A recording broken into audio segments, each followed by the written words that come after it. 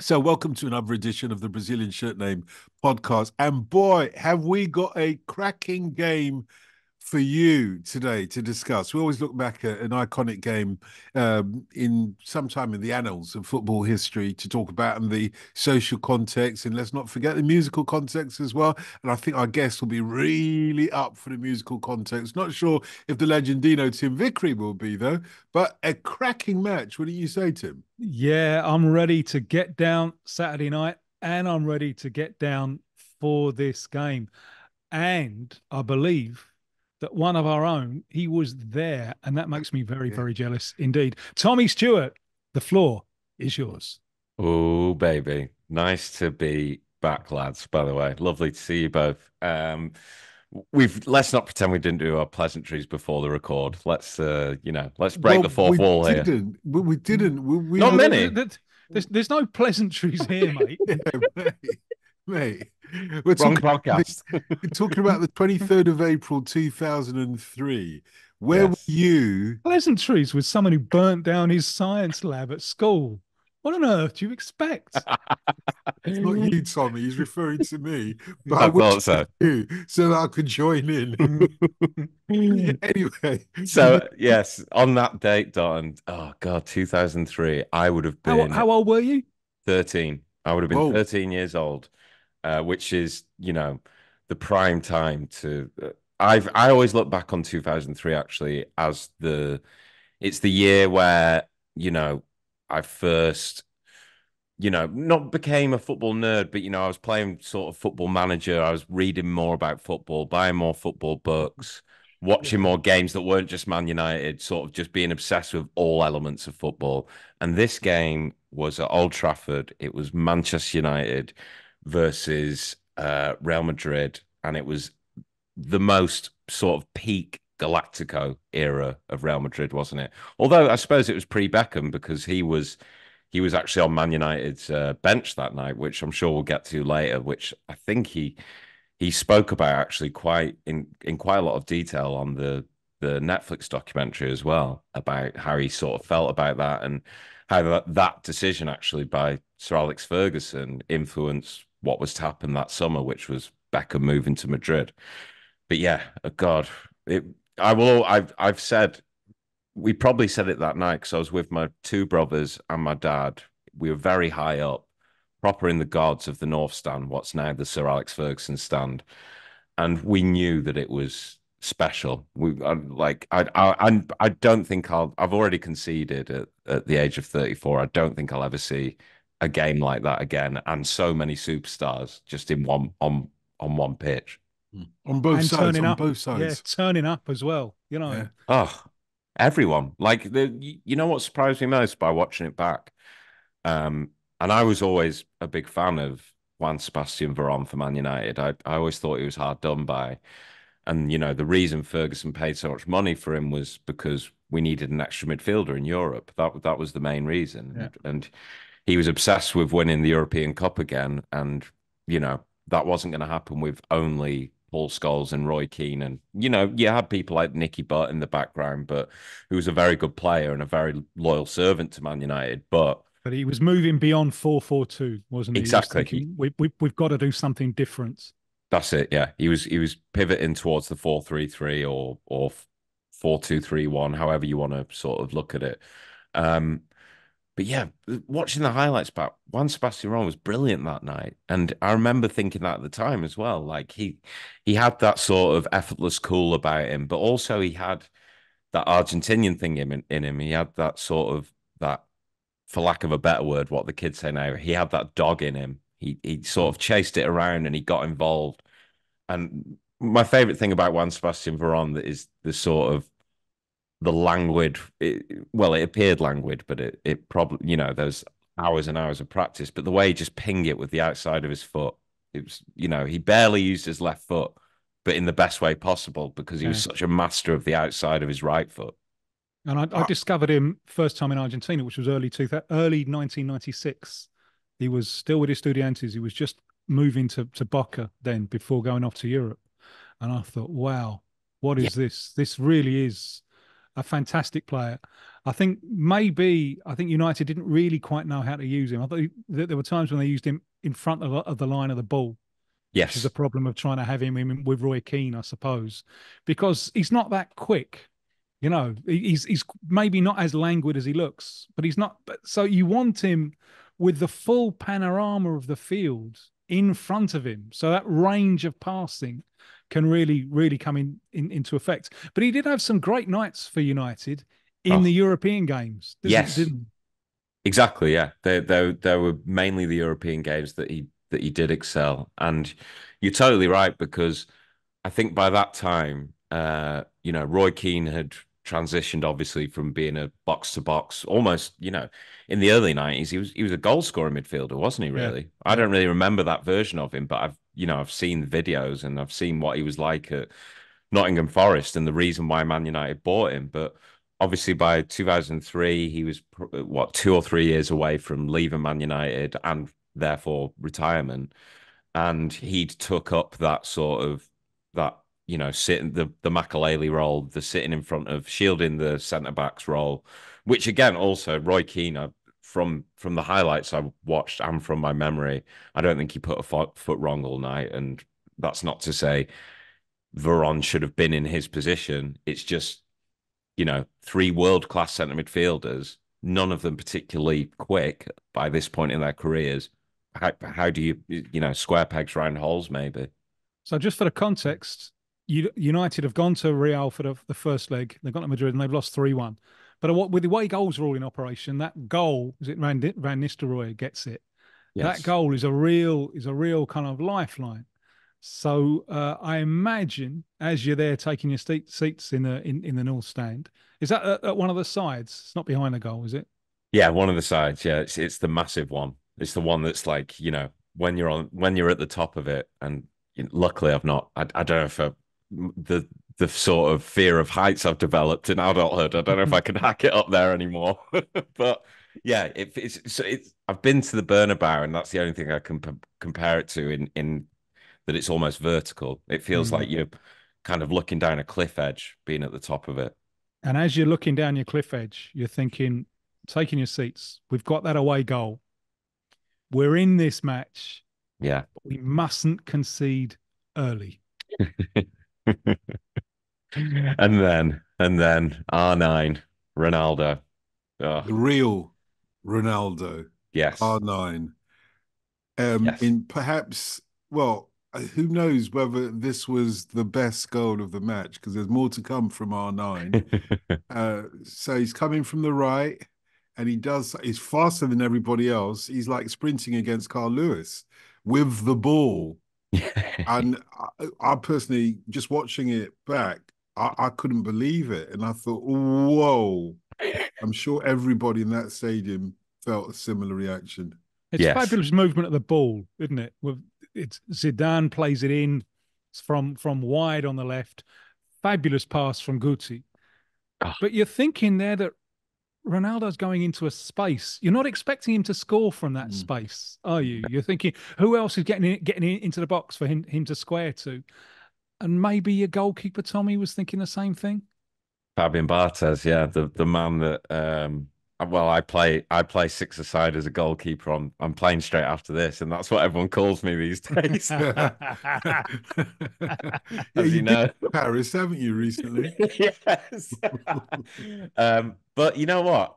I'm gonna go goalkeepers union here actually and say I don't think there's too much he could have done, Mm. only because of the sort of the the veracity, the aggression that Ronaldo hits the ball with. Like and it kind of bounces before him as well. And also, I think another thing, maybe his positioning could be better, Barthez, but you don't expect him to go near post, I don't think. And maybe he's not got loads on. I would also argue maybe Rio, I think it's Rio who was marking him or attempting to mark him. Maybe Rio could have done a little bit more there as well, got a little bit tighter to him. But at the end of the day, you just have to appreciate genius, and that's what he was. That's what he is. And I remember so vividly and almost triggering watching it back, that silence that happens at Old Trafford or English clubs in a European game, because they've probably got less fans than a Premier League club might have with them.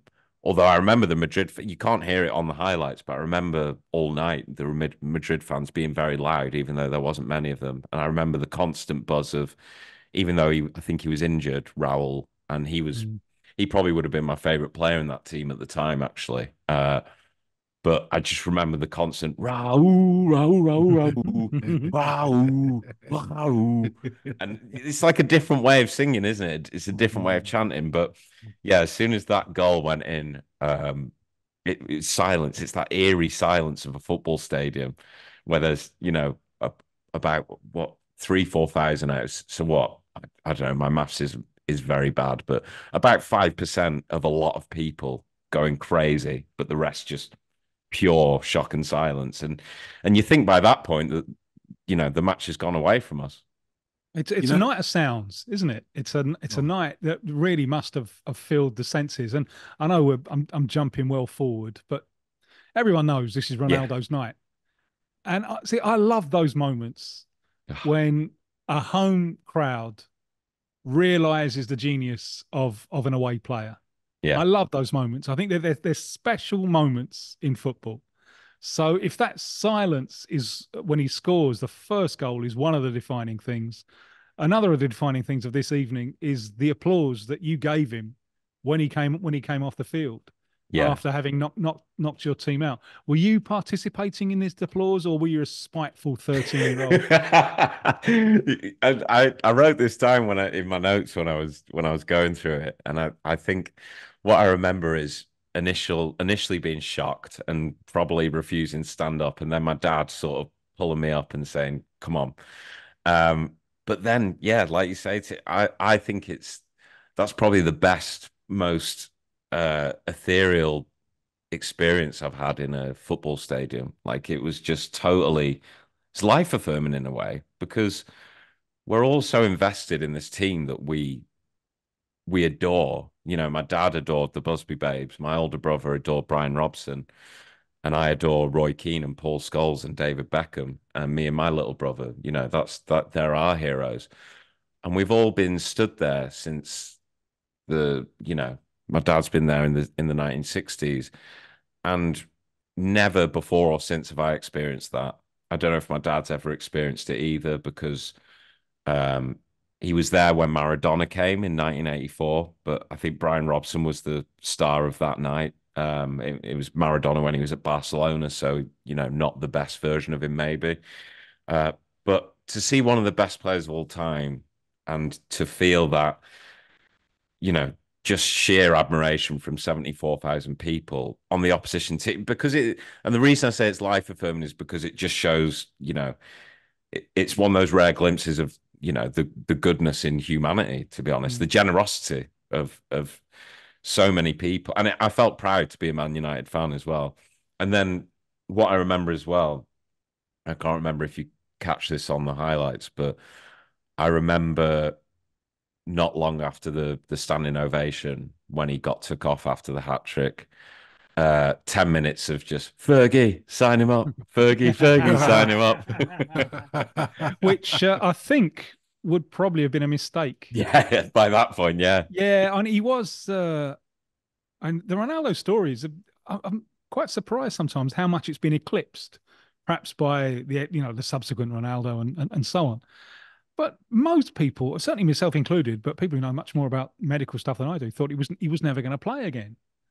After because the two times when his knee collapses, you're just howling with pain, and you're thinking he won't be back from that.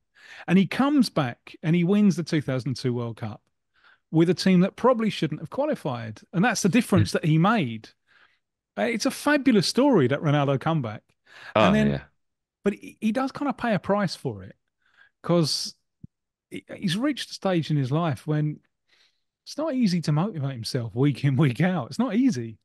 And so after that, you get it in occasional moments. I had one just a year later than this, when he played for Brazil against Argentina in Belo Horizonte, in the stadium where he first made his name.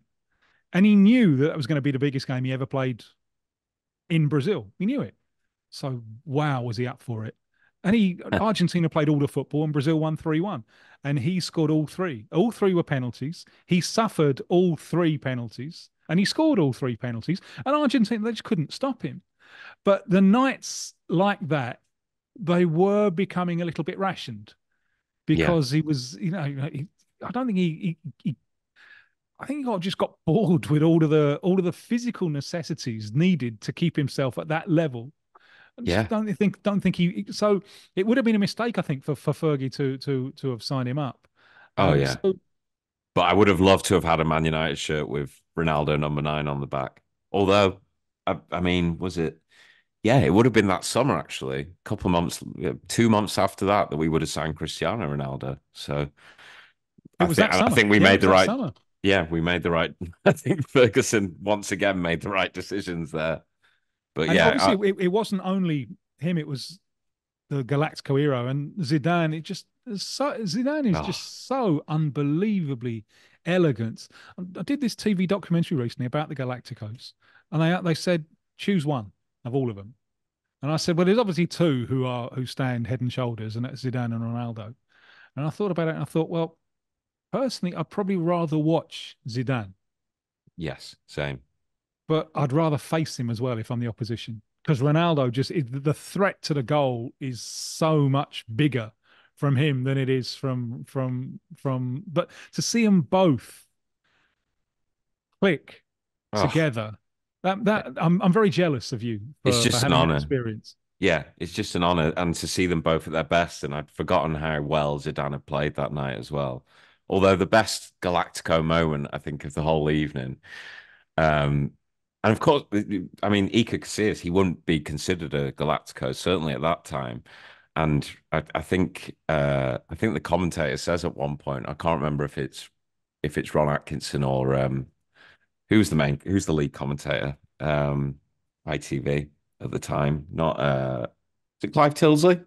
Yeah, probably. Yeah, it could I'm be. going to say Yeah. David Niven, but with I little think it's little. Tilsley. Yeah.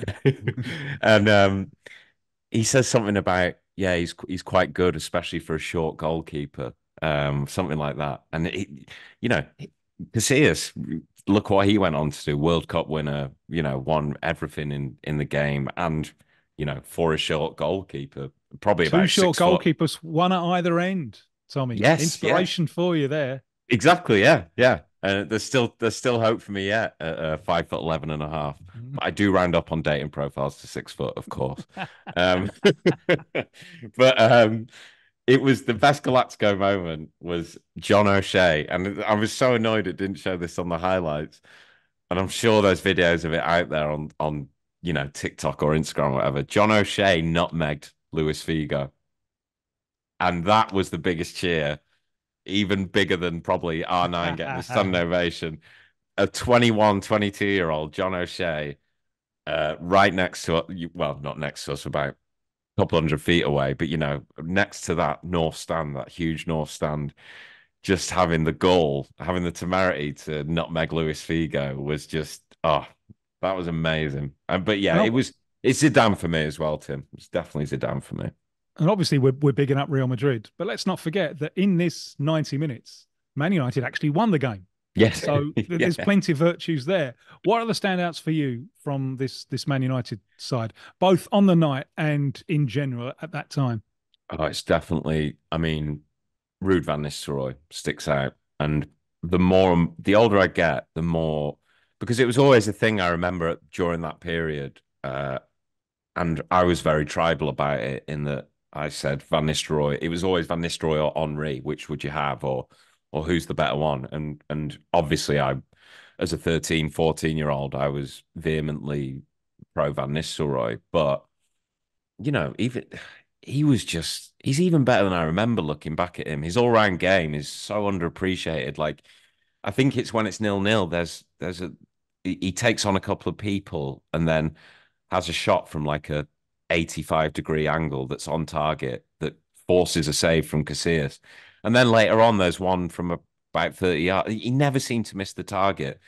And Ole Gunnar Solskjaer was on the Gary Neville's podcast recently, and he said, Roy Keane and other people say it all the time, but Solskjaer is one of the club's greatest ever clinical finishers said, "Oh, Van Nistelrooy was the best finisher I've ever seen," and anyone who seemed to have played with him says the same sort of thing. So yeah, Van Nistelrooy, and he, what did he 40 goals a season for about 4 or 5 years? You can't argue with that. But yeah, my hero was, I mean, from a young lad, it was Beckham, and I was devastated because back then I'm a season ticket holder now, but back then we'd go, between 3 and 5, 6 games a season, home games, depending because there's a lot of kids, so depending how many that we could afford or whatever, or what tickets came up, and luckily we got tickets that night.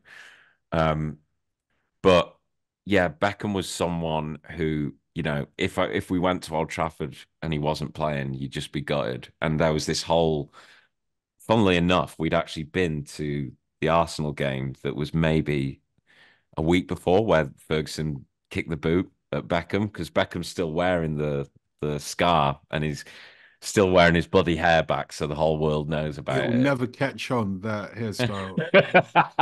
Thankfully, never, yeah. ever catch on. Yeah, I mean, I'm sure I tried it. A very young me will have But so tried it. the hairstyle was, because I missed out on all of this. The hairstyle was a message. Yeah, he was wearing it back at that point. I think he talks about it on the documentary, and he denies it, but everyone else is like, I think even Neville is like, oh, he was definitely trying to show it off. So yeah, it was after Ferguson kicked the boot on it, and it was a message. And then there was the whole debate before the game. I remember on the radio heading there, and in the papers, the whole discussion was whether, because Veron had been out for about, you know, I think about 6 weeks, and it was whether he'd try and get Veron in and then Beckham on the right, or and drop Solskjaer, or whether he was rushing Veron back to kind of make a point, which is kind of I think what he did. And Veron had to come off, I think, on about 60th minute or something like that. So the other argument could have been Solskjaer was playing well on the right, so you could have put Beckham in centre midfield and kept Solskjaer out on the right, but Ferguson was obviously proving a point, and then Beckham comes on with his own point to prove, scoring, arguably one of his best free kicks from like a sort of funny angle for a right footer, which was his genius. Again, another underappreciated player. I always think. I know that gets said a lot that Beckham is an underrated player because of the superstar he became, but I was thinking about, had to write something for work about Wayne Rooney, and I was thinking about players who have provided me with the most moments of sort of inspiration or magic from football in live in the flesh at Old Trafford anyway. And it's probably only Beckham that comes close to Rooney in terms of that, in terms of consistently doing it over the years. Obviously, Cristiano Ronaldo, but that's kind of boring, kind of goes without saying. But yeah, David De Gea, he was another one later on. But yeah, Beckham he was always box office really, and he always seemed to do something. He always, like, whether it was a goal or assist or just hitting the crossbar with a free kick, he was just always, you know, as a child, as a 13-year-old, that's the sort of player that you want to see playing for your club. What had happened with that relationship between him and Ferguson? How had that broken down? I think it was, from everything I've read about it and take from it, I think Ferguson lost control. I think anyone who undermined any sort of aspect of his pure authoritarian control over that club. And I don't think it was the case. I don't, Beckham was still, every year he won the bleep tests in pre-season. He was the fittest player on the pitch, no matter how famous, no matter how many magazine or covers he was on, or newspaper covers he was on. But Ferguson didn't like that he was, I guess, overshadowing the club in a way. He was and still is like an entity in himself.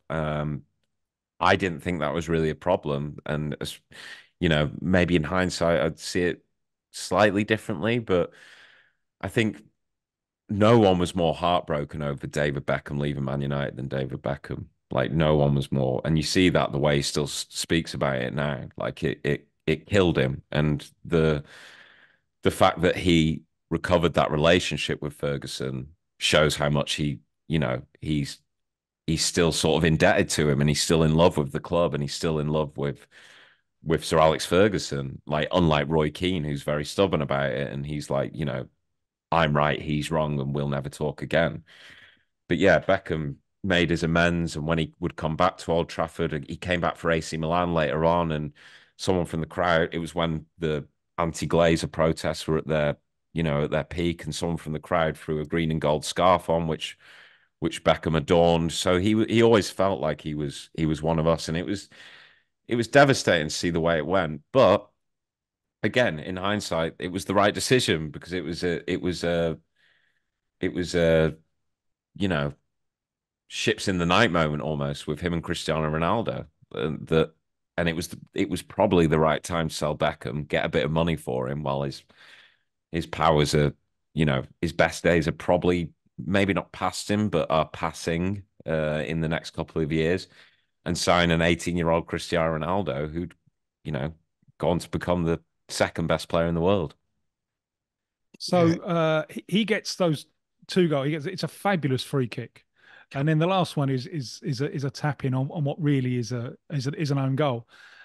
But the game's kind of already gone then, isn't it? All right, they're goals that win the game for United on the night, but the place in the next round has already sailed.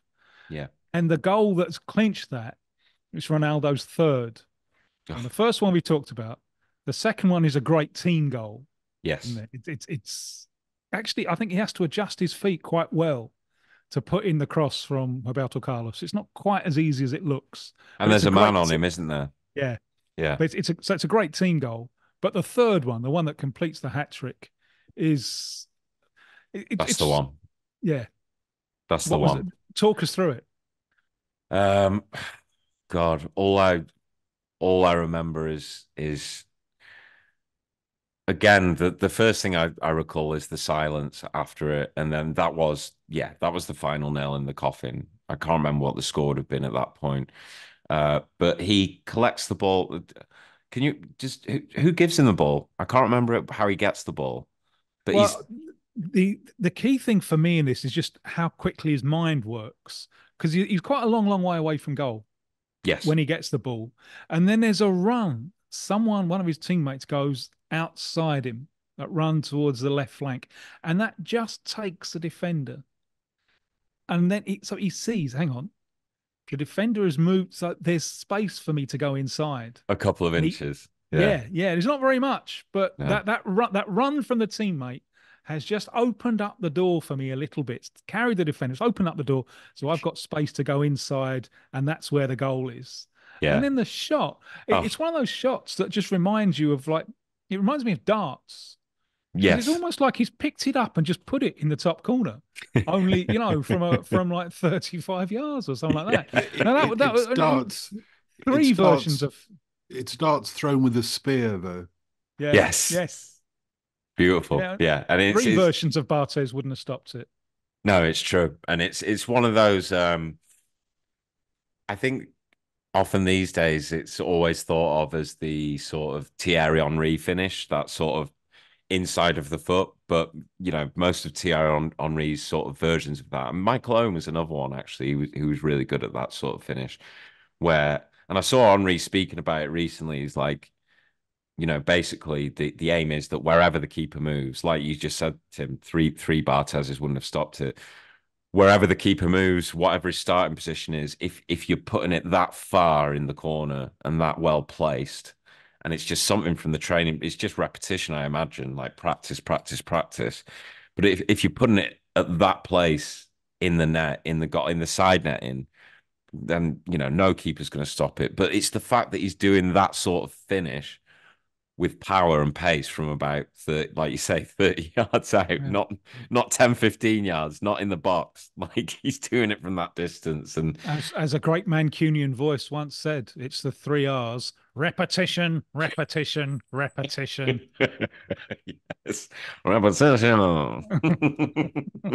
No, what the great Mancunian said was, failure to prepare It's preparation for failure. And he said it in the way, the accent I said it in. That's what repetition is. No, do you know what I thought when I saw this? European football nights are made for fairy tales, and we Yeah. don't see it enough. We don't see it enough.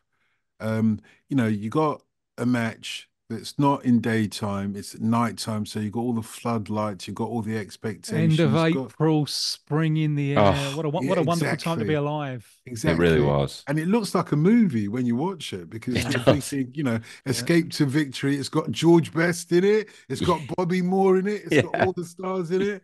And it delivers, you know. It's I like a think, 12-year-old's picked those two teams. It's like Yeah. me, a 13-year-old, me and my brother just said, like, who's the 22 players you want to watch right now? Yeah. And it would be something From close to that. all over the world. And think how quickly that's happened. You go back not even 10 years earlier than this, Yeah. and you got none of this.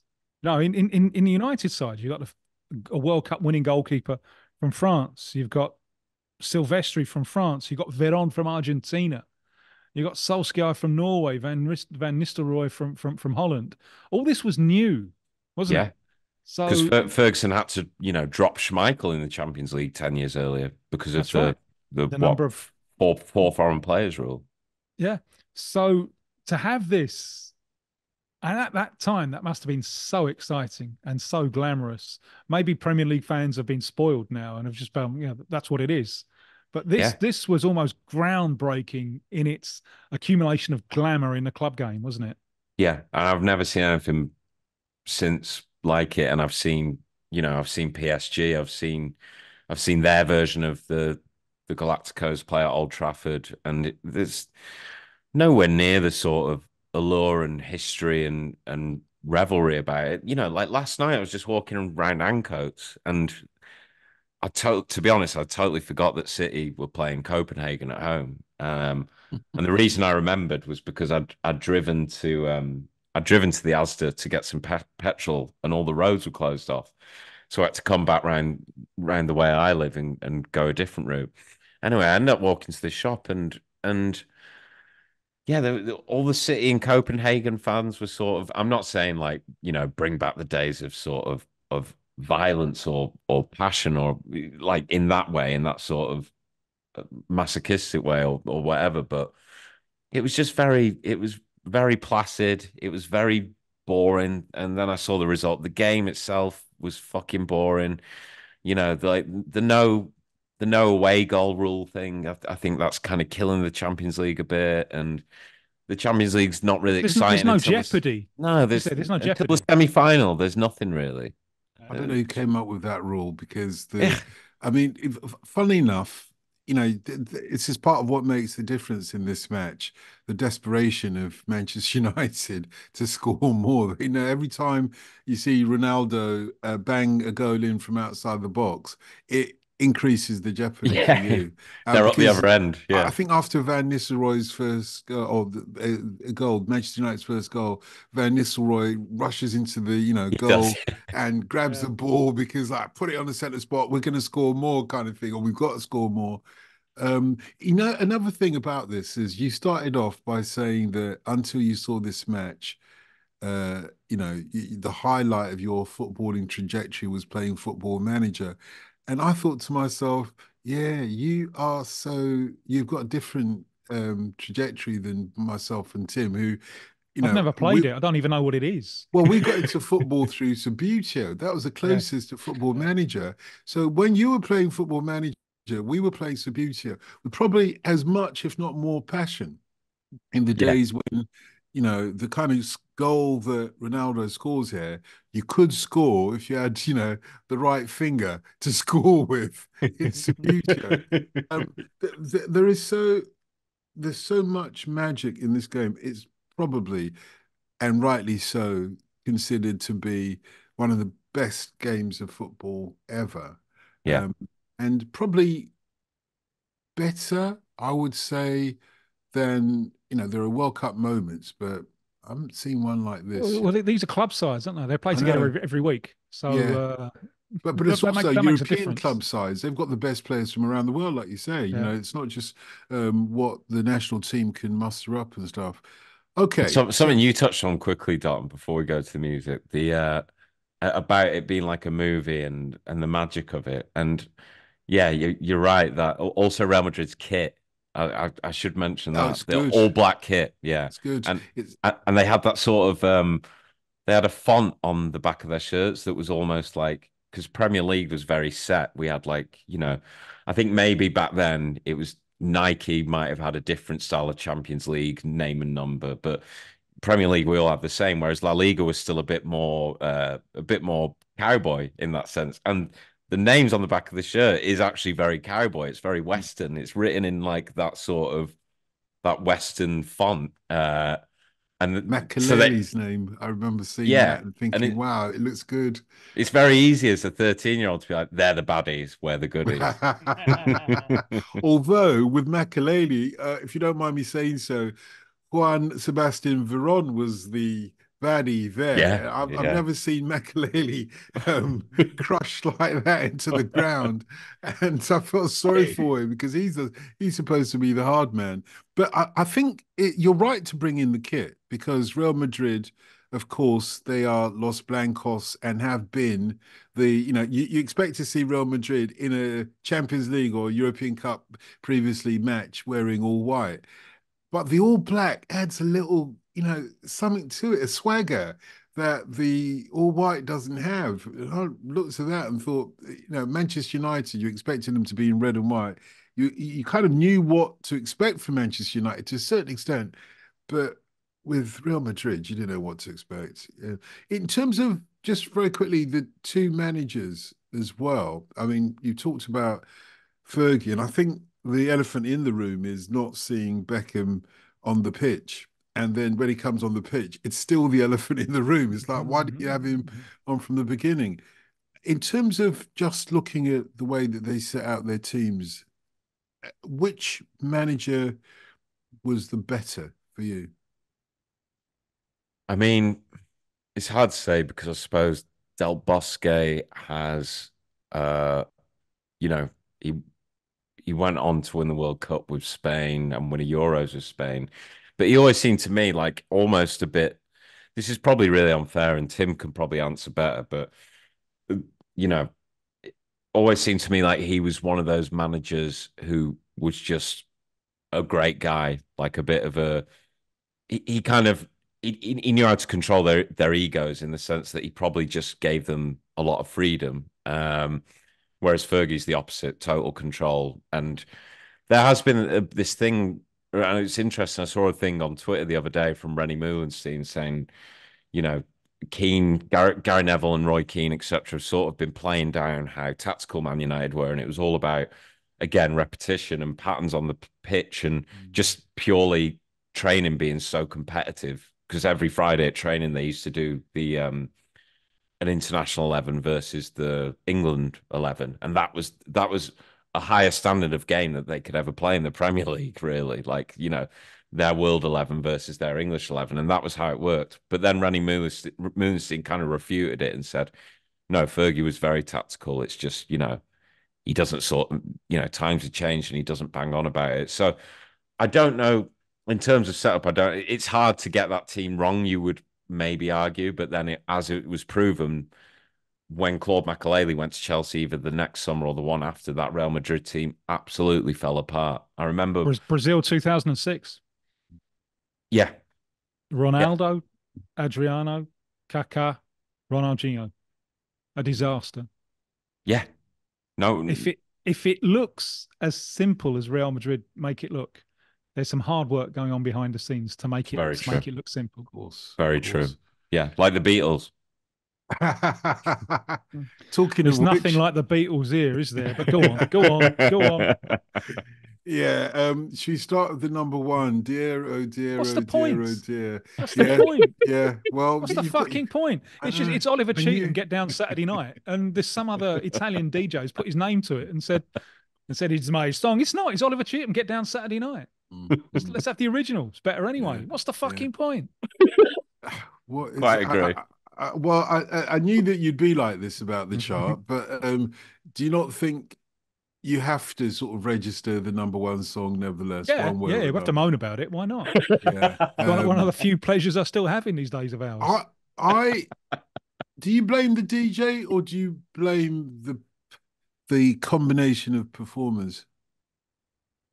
I We're blame talking all Spirit in the concerned. Sky, yeah? Oh God, for crying out loud. Tommy, defend it. What is good here? What do you like? What is salvable About Spirit in from the the Sky. Oh no, God. no, from the entire chart Oh, I, from I the of was, entire chat.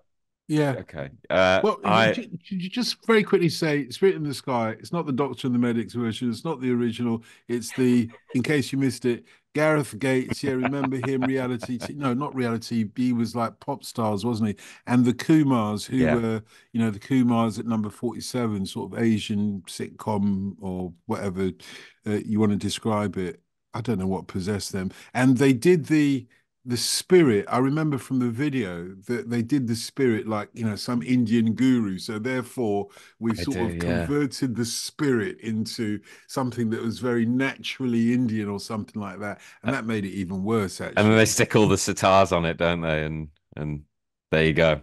Brit Well, talking of sitars, though, there is one decent track here from an Indian perspective. Blur. Um, I, that's not a bad tune, the Blur one, the year There's an 3000. Indian That was feel it. coming in there in Out of Time. There's an Indian feel in it. I've never heard that. I thought that, It's a great song, I actually. think it is. And I think it's the one of the sort of weenie bop songs in this chart that has kind of survived, actually. I didn't hear the Indian feel. No, I was thinking about Punjabi MC All right, yeah, yeah. with the tune that I'm trying to see because you'll never remember the title unless you actually look at it. No, no. No. But I'm I looking Forgotten for our remember, the language. same. yeah, I remember Punjabi MC coming out of nowhere on Top of the Pops. It did look good, Tim, because you know what you're getting from Top of the Pops. Suddenly, this sort of Indian guy with a turban comes from an angle. He's not like on stage when the camera's there. Do you remember this? He like comes from an Interesting. angle, like from where the audience is, and then and he's doing the kind of like doing all the drumming and everything like that. And he There's lifts. one I want to lay on Tommy, Go on. which is yeah, yeah, yeah, Date with the Night, Yeah, yeah. which I think is kind of interesting, and because this is my theory I want to test on you. Go I on. think that one of the tragedies of indie music is that it severed the link between British music and the rhythm that had come from Black America. I think Yeah. indie severed that link, and that's not a good process for me. Yeah, yeah, yeah is kind of from that indie scene, but you can hear the blues in it.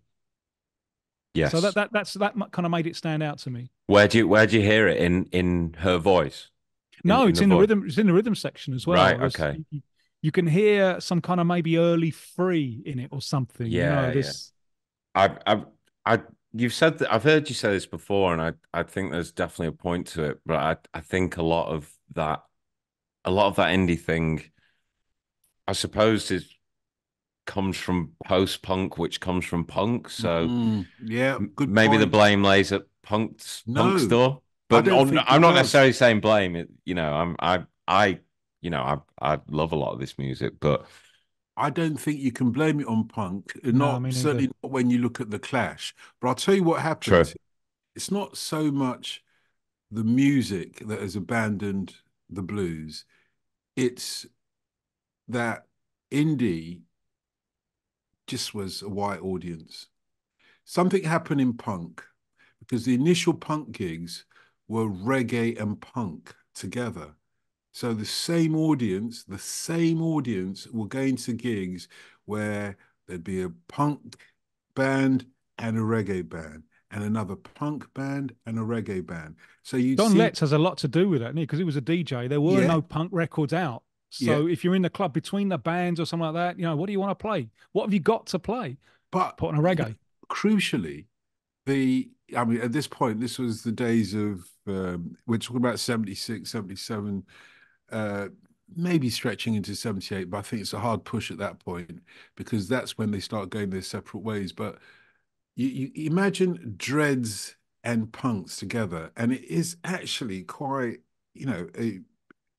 idiosyncratic because black people like uh people, black people of Caribbean heritage, who everybody was in locks in those days, were all in locks, getting into the Rasta thing, were like working class, the original working class white people, in that we dressed well. So we couldn't kind of understand. I say we because I kind of I was a punk, but I didn't rip up my shirts and things like that. I just couldn't bring myself to Yeah, do those yeah. things, you know. Yeah. I wore my collar up or whatever it was, but it was Well, like, ooh, you already, by virtue of your color, you're already an outsider.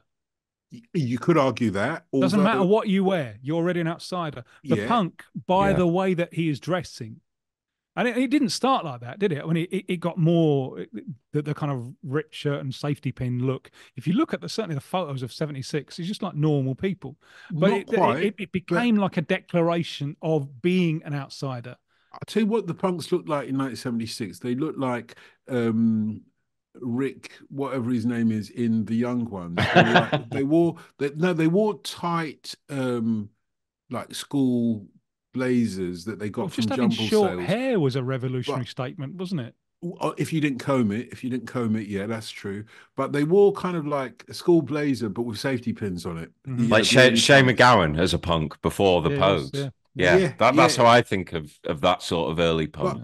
yeah. by the time this comes through, by the time the indie music we're talking about come through, blacks have gone their way and whites have gone their way, and the meeting point at gigs just didn't happen anymore. But probably Mhm. from about 1978, I think Yeah. that's what happened because there's no reason why black kids shouldn't like um, indie music. There's no reason. I mean, some of it actually appeals directly to us, but I And there think was a couple. There was Block Party, wasn't there? There was Block yes. Party. There was a band called Black Kids around that Well, time, look at Eminem. He's got a couple of tracks in the charts now. and Lose Yourself, also, amongst other things. Remember, Eminem was the yeah, biggest rap star of his day. At this point, 50 Cent has just come in with In the Club, but before that, it was Eminem that brought 50 Cent in. He's the one that yes, took him to We got to Dre put and the ball whatever. on a penalty spot for Tommy because he's got to run and be Fabian Barthez. Cool, So cool. Tommy, your chart, what do you like? Defend it.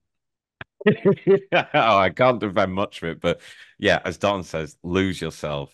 Yeah, I mean, it's a great song. It's maybe it's a bit of a maybe it's hip hop's Wonderwall in the sense of of how much it's been sort of overplayed and overused on motivational scenes or and things like that. But lyrically, it tells the story brilliantly and concisely, and it's very catchy for a sort of not for hip hop songs. There's a lot of catchy hip hop songs, but it is a very catchy song. But I love, I, maybe guiltily, I love Justin Timberlake's "Cry Me a River." Brilliant Yeah, pop song, yeah, brilliant pop song. yeah. Which would have been produced by Timbaland and come from that sort of house of well, come from hip hop roots actually. But my favorite song in the whole chart, of one that I is on most of my playlists to this day, is at 39, and it's "Hey Ma" by Cameron. Yeah, it's a Uh, good one. it's a great song. It's just a great. It's a great. It reminds me of being a kid. It reminds me of that sort of time. Kanye West produced him. I don't think he produced this song, but it's just a great. There was that pop hip hop at the time that was like uh, a decent rapper. You'd have Old Dirty Bastard on a lot Mm-hmm. of these sort of songs with like Mariah Carey or someone like that. It was of that sort of specific genre of early 2000s, late 90s. A great hooky pop chorus with with a decent rap verse either side of it. So yeah, that's my standout on this track, and it's not not nowhere near Gareth Gates, or I've just noticed Darius on there. Another Yeah, one of yeah. those sort of Leave him alone. He's not here to defend himself anymore. oh Um, shit, no, it's not. R.I.P. yeah, indeed. Yeah, Thank shit. you.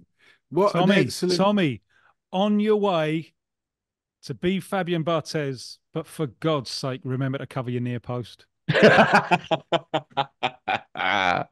We've not lost a match since I've started playing for that team. So there you go. Rock on, Tommy. Cheers, guys.